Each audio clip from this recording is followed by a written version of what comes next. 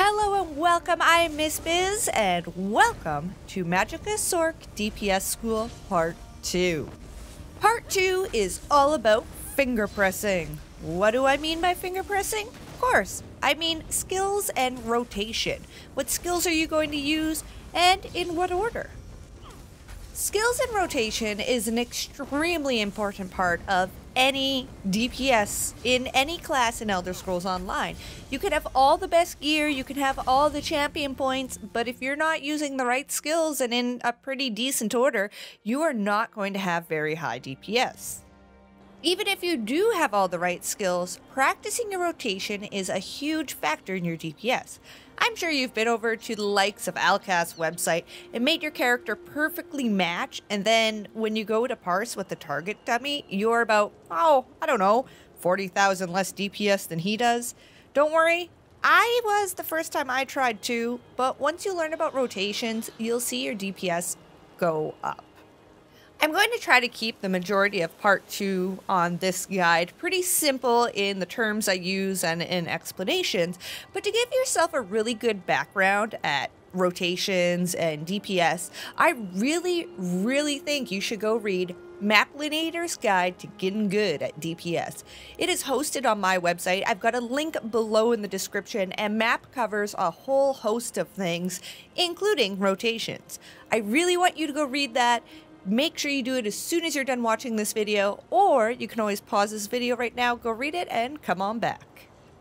For the most part, here's how rotations work. You're going to have dots, which are damage over time. They, well, do what you think they do damage over time.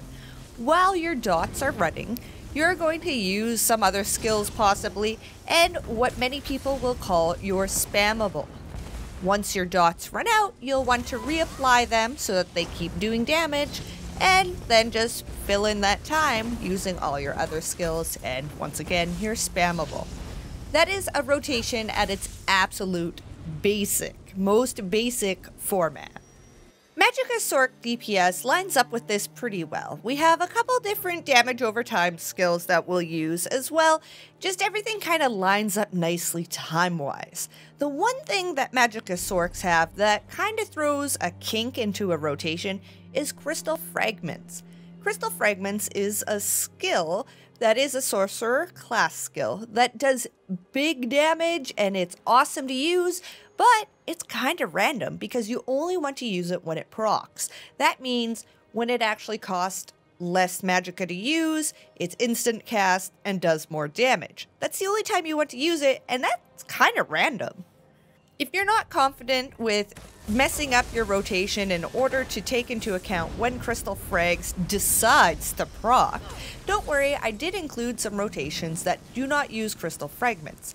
If you're having a hard time and Crystal Fragments is causing you to mess up your rotation constantly, you may be doing better DPS without it. To help explain rotations a little bit, I'll explain static versus dynamic rotations. A static rotation always uses the same skills in the same order constantly. They never ever vary what order they are actually pressing the skills in. A dynamic rotation, on the other hand, is actually going to change up what skills they use and when to make sure they're getting the best uptimes on all their skills. All of the rotations I'm going to show you here today are going to be mostly static. If you can make just the front bar portion of it a little more dynamic than I will emphasize on, then you will be doing even greater DPS, but I'm not focusing on largely dynamic rotations. We're going to keep it nice and simple with mostly static rotations. Something to remember is that during our static rotation, we are going to be basing our whole rotation off of when Elemental Blockade runs out. This means every single one of the rotations that I have to show you today does use Blockade of Storms, and we are going to consider it the beginning of our rotation. When Blockade of Storms runs out, you better be done the rest of your skills and recasting Blockade of Storms.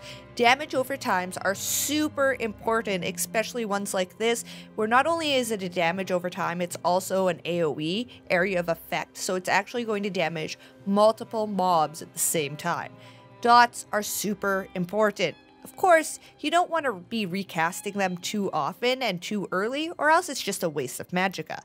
Here you can see how I'm going to base my simple little rotation here around Elemental Blockade. Just going to continue using my spammable and whatnot until it runs out. I'll flip and reuse it and continue on my rotation.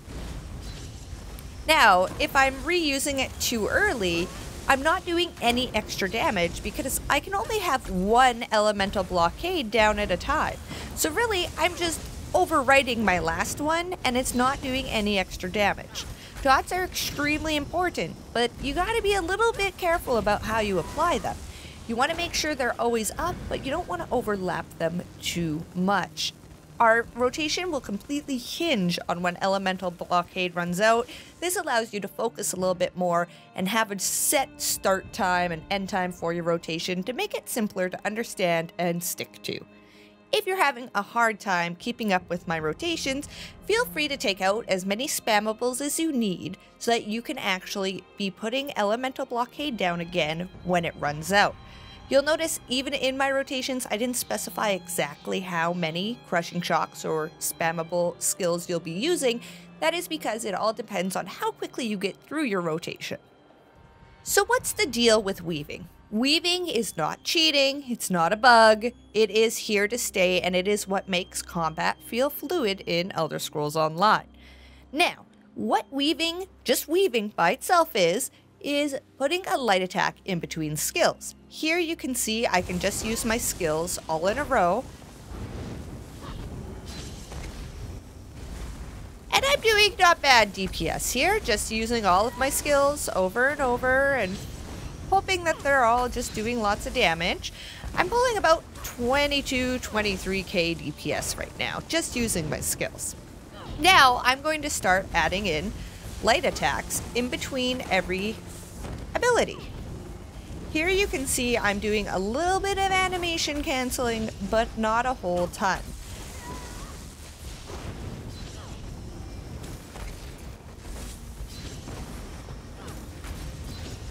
We instantly increased our DPS by quite a few thousand, just by adding those light attacks in between. Now, you do not even need to go that fast. If you are just doing light attack, skill, light attack, skill, light attack, skill, light attack, skill, you are still going to be increasing your DPS. This is because there is a global cooldown in ESO, and light attacks and skills go off different cooldowns. So what a global cooldown is that I can only use one ability skill per second. I can try to press the abilities as fast as I can with my mouse, but they will not process and I can only use an ability once every second. Now, light attacks and abilities are on different cooldowns, so you can go ahead and use a light attack when you would not be able to use an ability yet. Now, we can also go backwards with this because ESO has to have priority in their animations. If you're trying to do two things at once, Elder Scrolls Online, the game, has to decide what is more important to be showing. And this is where animation canceling comes into it. They believe, and I believe this is the correct order, skill animations are more important to be shown than light attack animations. This is a full light attack animation. Here is when I cancel it. You'll notice that only part of the light attack animation really finishes before my skill animation takes off. That is because I'm pressing my skill ability right after I press my light attack button. Another cool thing to see is that bar swaps supersede abilities. So I can press an ability and then bar swap right away. You barely even see my ability go off, but I bar swap and the ability did go off. Here's Elemental Blockade's full ability animation. Here is when I bar swap it.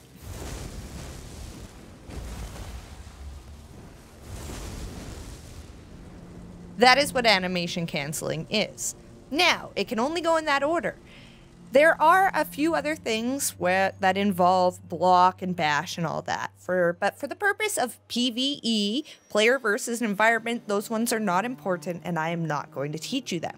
Just remember that skills override light attacks, and bar swap overrides skills.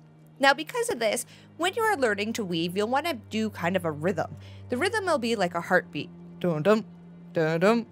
The first dum is your light attack. The second dum is your skill. So you'll want to go light attack, skill, light attack, skill, light attack, skill. If your light attacks are not firing off, that means you're likely going too fast and you need to slow it down a little bit.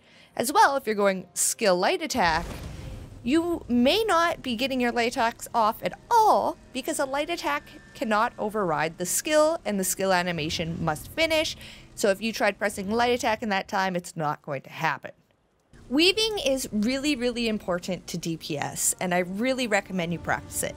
You do not have to get crazy good where you can't even really see your skills fire off when you bar swap. Believe me, you don't need to be that good for it to help. Just being able to put that light attack in between all your skills, even, you know, a little slower maybe, and slowing down your rotation will increase your DPS. I highly recommend you practice it. It's important. More important than you probably care to think. Just start with simple weaving. Just practice with light attack and your spammable. Don't worry about doing your whole rotation. Just try to do light attack, spammable, and just get a feel for it. Then just go through your bar one skill at a time, not necessarily sticking with your rotation, and just do a light attack before each skill, just to get a feel for how it feels.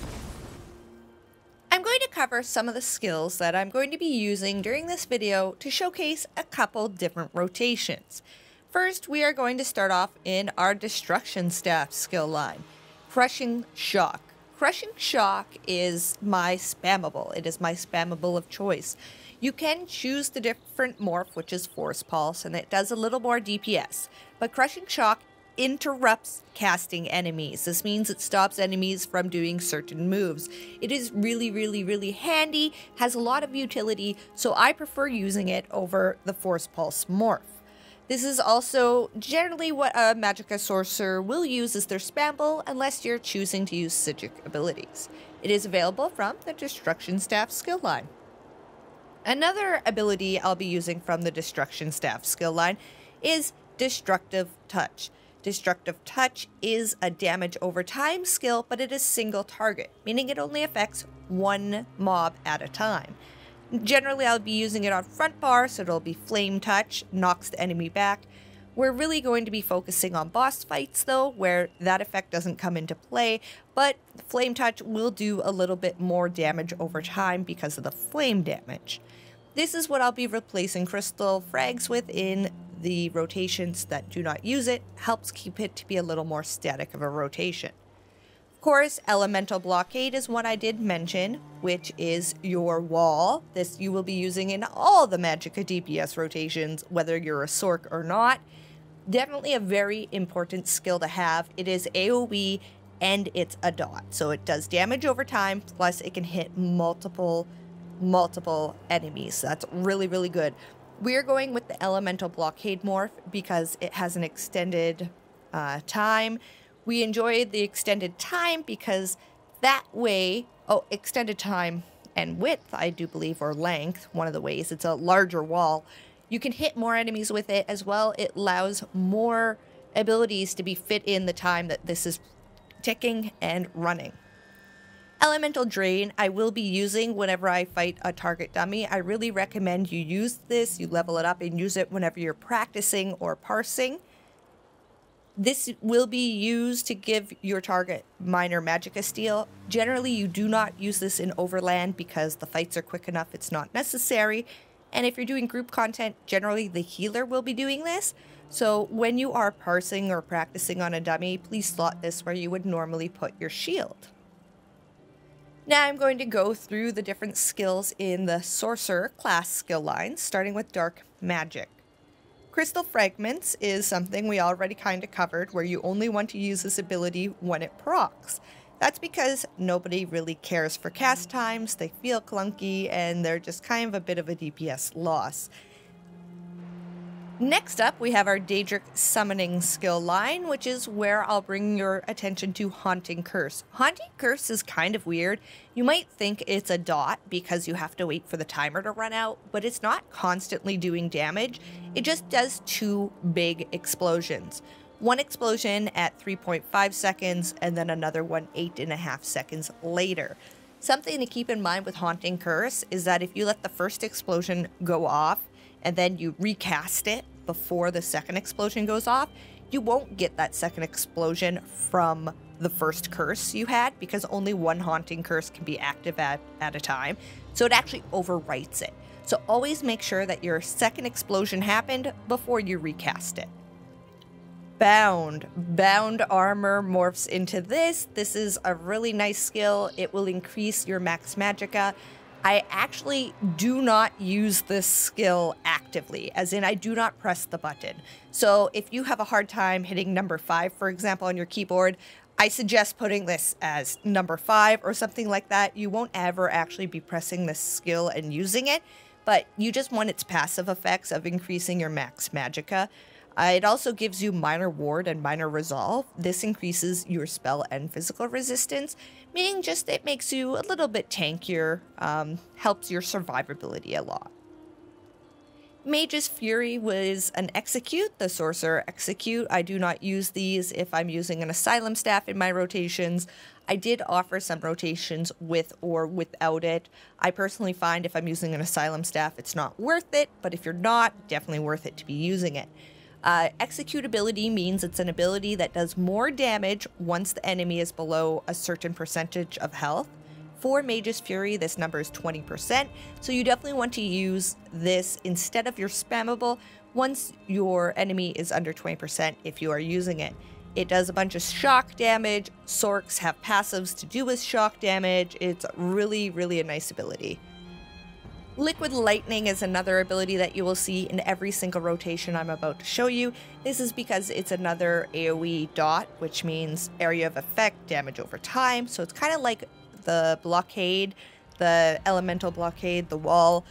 But this also offers a synergy. So your tank is going to be very happy that you're offering him a synergy to use, as well. It does a bunch of shock damage. Like I said, Sorcerer have shock passives, and just the more dots, the better. They are super, super important. It also lasts pretty long. It actually lasts longer than your blockade.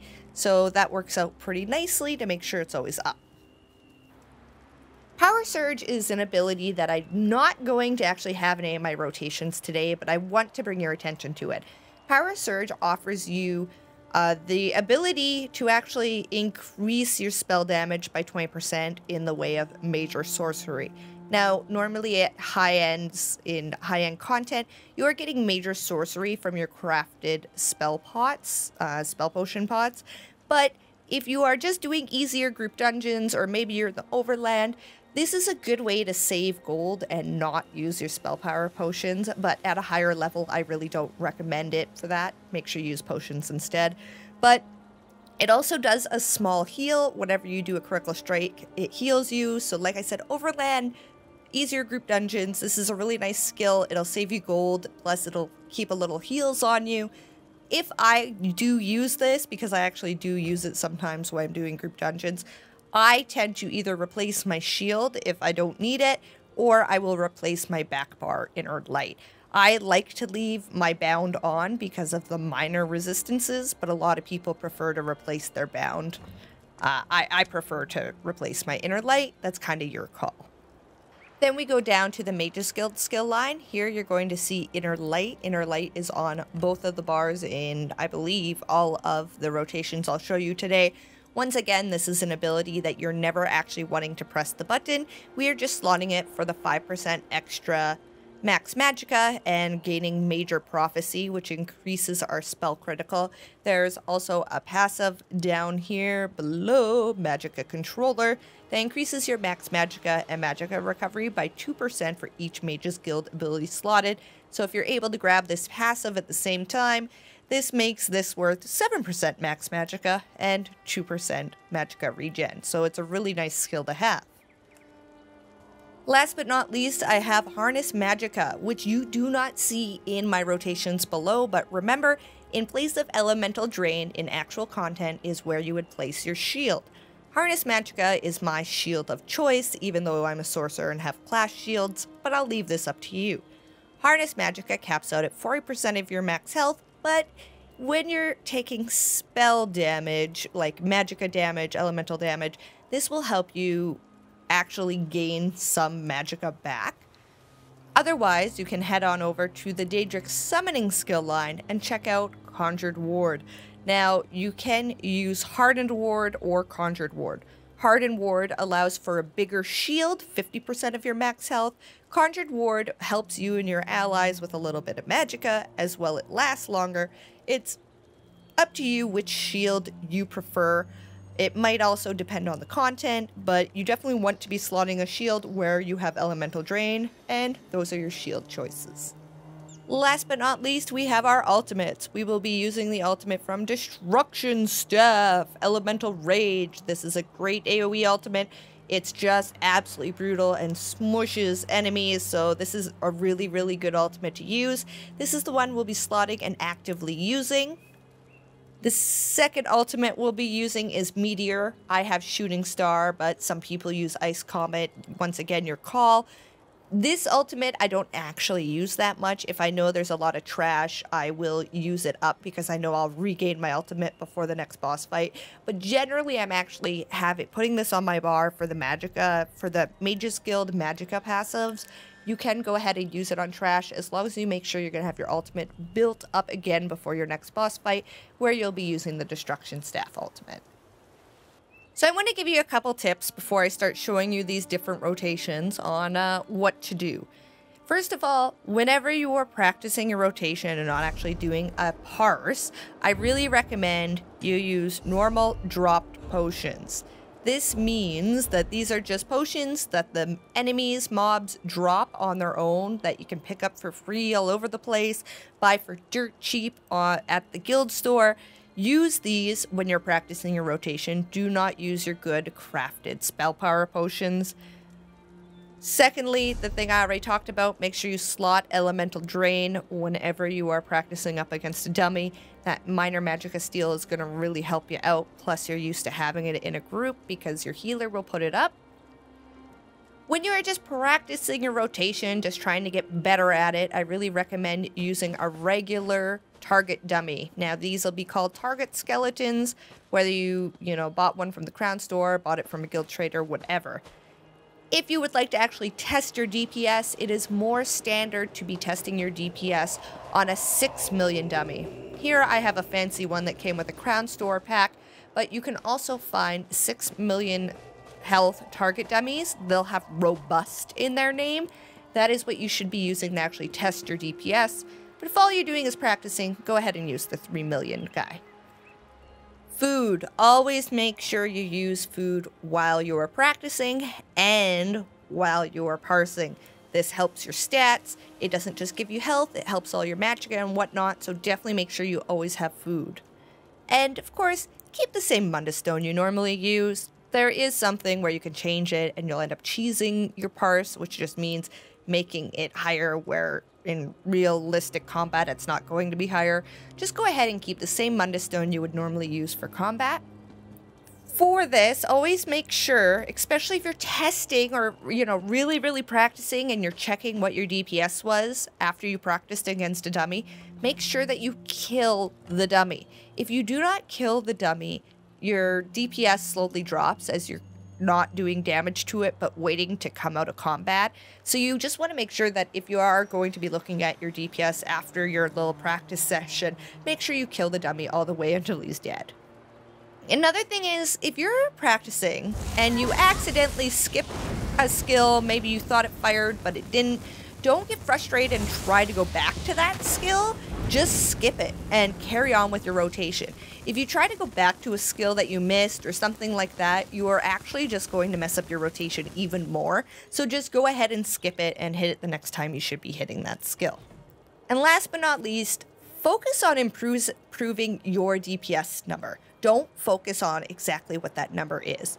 you'll see a lot of people get 20,000, 30,000, heck, some people 40 or 50,000 DPS.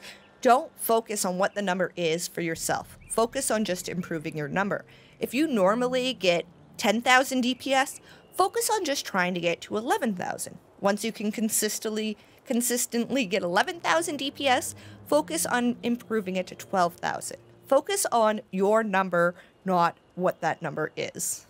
I really highly recommend checking out the written guide of this video on MissBizzPlays.com. I did cover some aspects I didn't cover in this video and vice versa, so definitely check it out. As well, I've written out all the different rotations I'm about to show you. As well, I did parses and showed you what gear I used and my entire setup on the website for each rotation for champion point 160, champion point 405, and champion point 810. That means that I show how I have my champion points set up, what gear I'm wearing, what parse I got, everything on that written guide. So be sure to check it out on MissBizzPlays.com. You can get to it by clicking a link below the description. Now, the very first rotation I'm going to show you is one of the easier, completely static ones where we don't really worry about it. And you don't have to worry about crystal frags at all. So here I'm going to be using Crushing Shock, Flame Touch, which when you're going to grab it, it's called Destructive Touch, actually in the skill line, Bound, Inner, Haunting Curse, Blockade of Storms, Liquid Lightning, Bound, Inner, and Elemental Drain. Some people prefer to have Liquid Lightning on your front bar and Haunting Curse on your back bar. Go ahead, find out what's more comfortable for you. Those will be on all of my different rotations, so just keep trying it out and see what you prefer.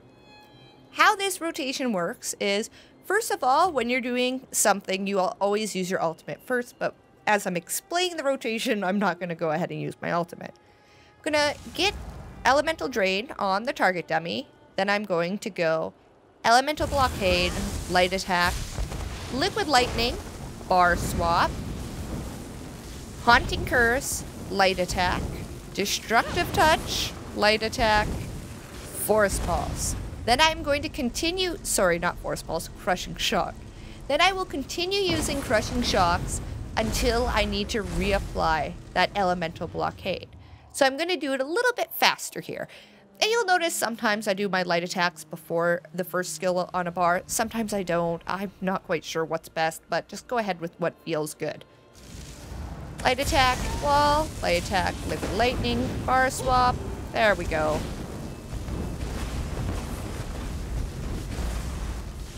There you saw I got 3 different crushing shocks in before it made sense to swap bars to go put wall on.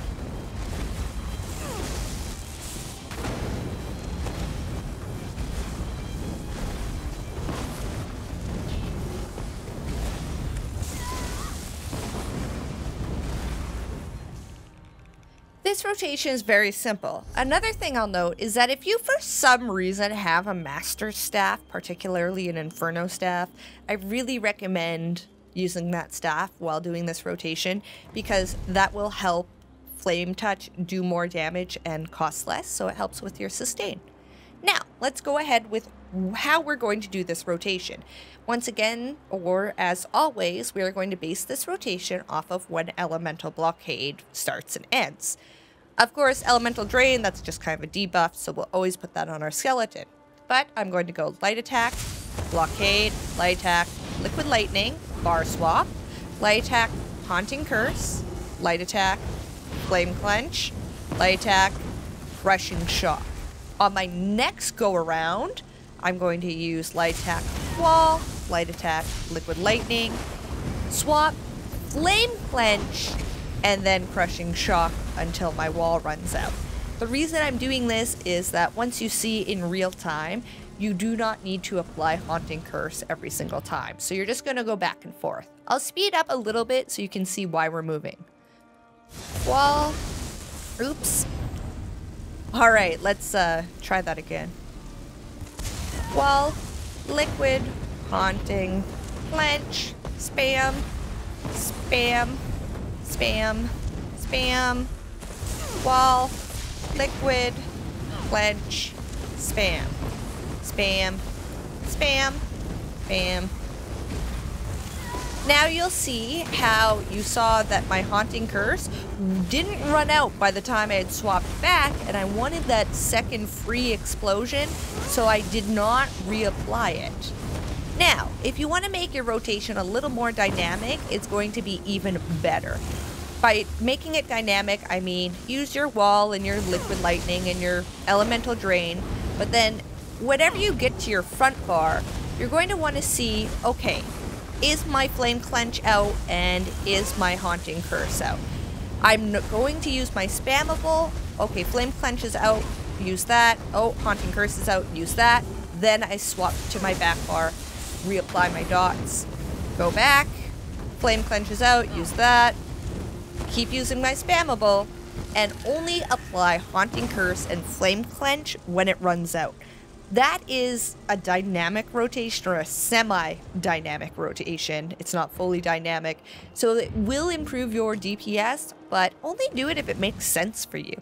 If it's easier just to use wall, liquid lightning, curse, clench, spam, spam, spam, wall, liquid lightning, clench, spam, then use that, because you not messing up and not getting frustrated will probably net you better DPS. I'm going to show you a little bit of this rotation in action. I will be using a dynamic front bar, which means I'll probably only apply clench and curse as needed. I won't be sticking to the completely static rotation, but you'll notice on my back bar it's always the same old, same old. Start with my elemental drain, my ultimate, and let's get going.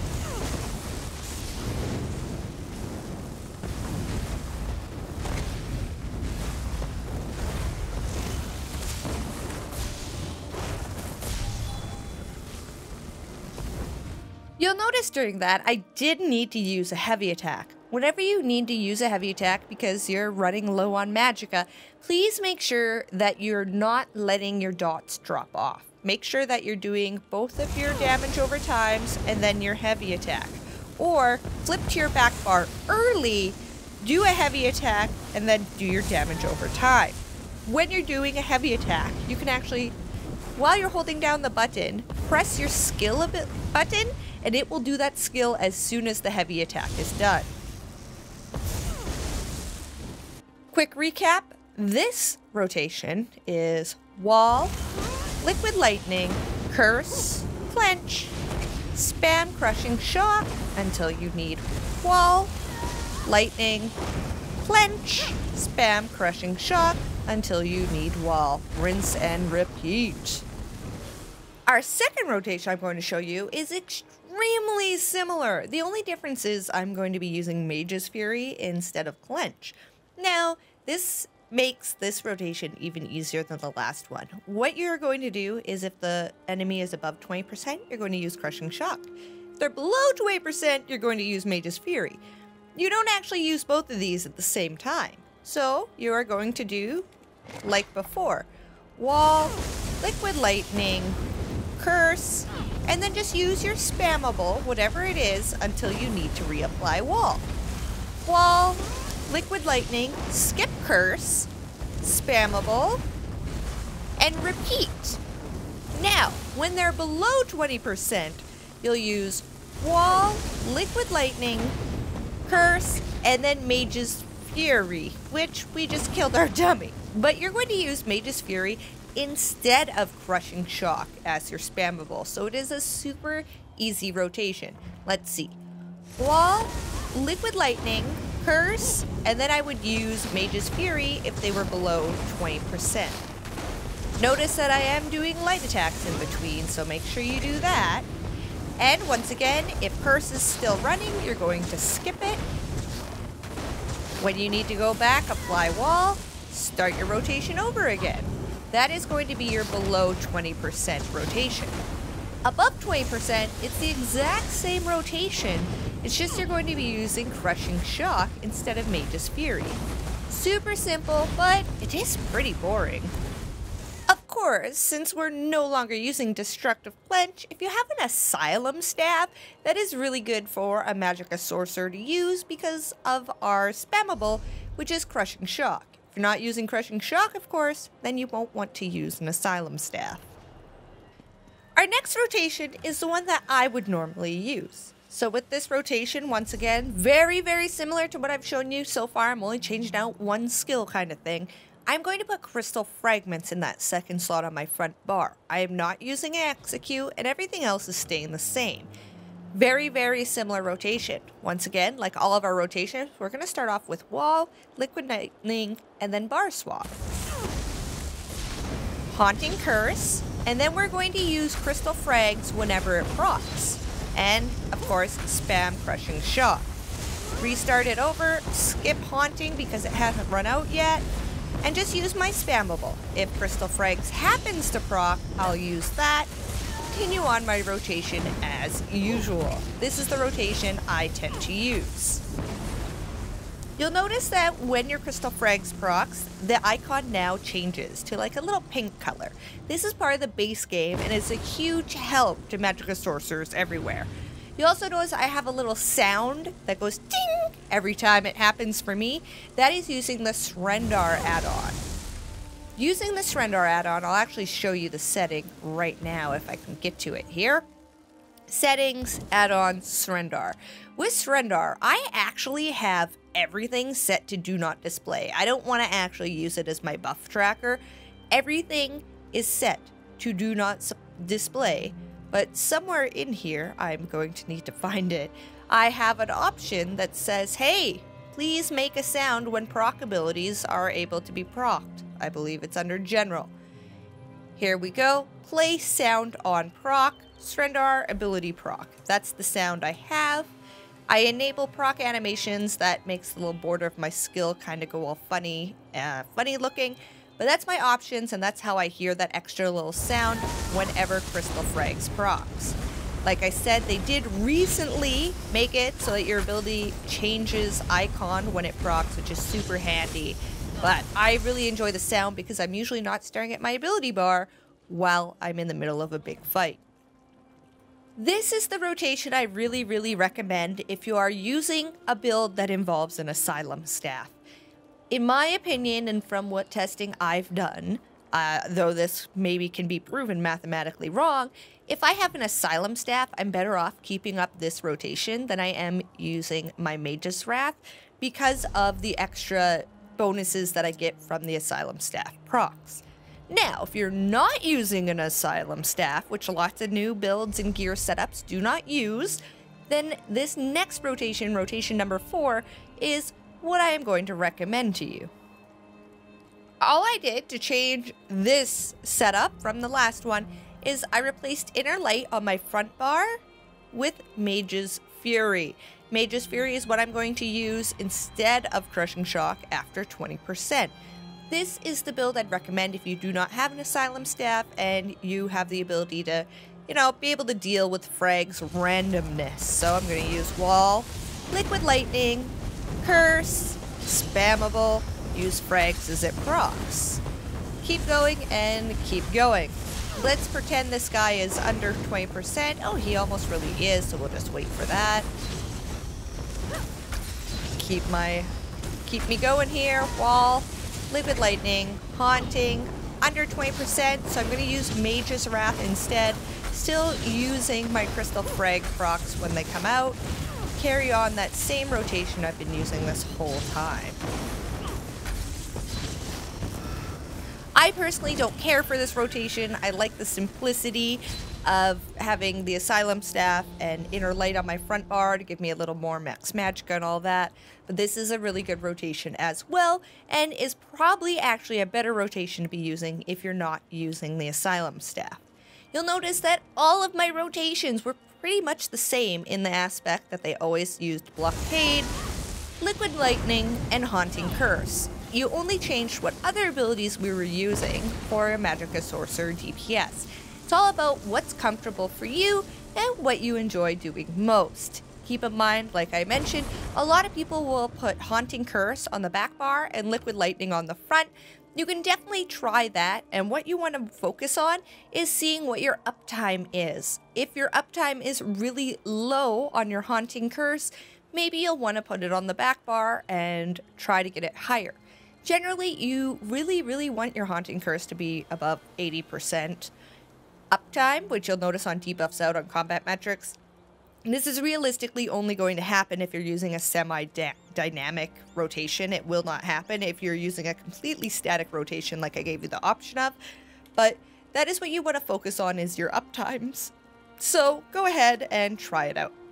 Well, I think that's the end of Magicka Sorc rotations and finger pressing. Keep in mind, I have even more information on the written guide, which is now up on my website, MissBizzPlays.com, right now. As well, I kind of go over if you'd like to use some Psijic abilities in your rotation, and I have, actual pictures of parses and of all the gear I tried using with different champion point setups and different champion point tiers on that written guide.